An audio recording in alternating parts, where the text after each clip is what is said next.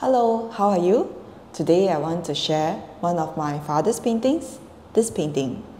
This is the 2001 oil on rice paper painting. It is titled Morning Mist. It is a scene of the River Seine in Paris.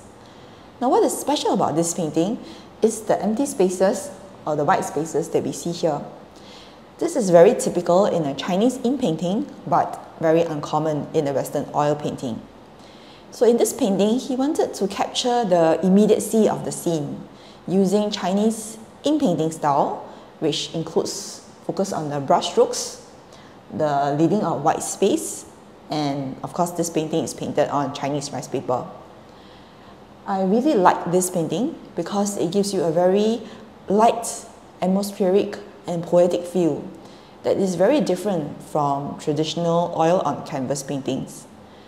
I hope you like this painting too, and I'll see you for the next painting.